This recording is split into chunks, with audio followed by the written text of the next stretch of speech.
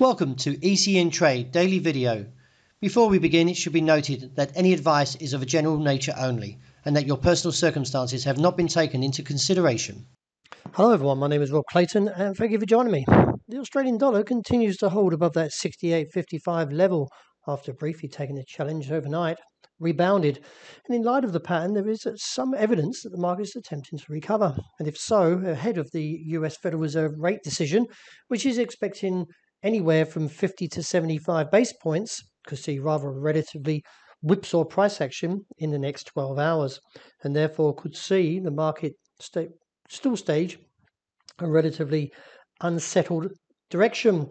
As long as we maintain, however, above 68.55, then I feel the market should rebound and eventually claim that 69.5 to 70 cent region. The euro at present has posted an inverted hammer, which in some respects it's showing some bullish momentum. And if the market does recover, then we could see a rise back up towards the 105 mid area. And in light of the pattern, keep an eye on this RSI. If it breaks the midway point, may actually see a further recovery. As long as we maintain above the level of 103.40.60 area, then I feel the bulls may eventually retake the challenge.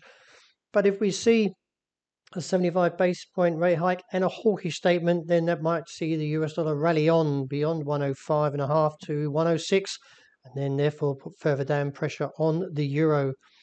The dollar yen, well, since the market cleared that 135 level, it's shown some hesitation. And in fact, the market is still showing significant weakness into the European session that may continue on. If so, then we could see it fall back towards a 133 mid-level and reassess from there. Since sterling plummeted back towards the 120 area, I feel the market may actually look towards, if we look from the weeklies, or actually maybe to the monthlies. I'm looking down from a support area, seeing around 119. And if this market does hold, then I feel we could see a recovery in the short term.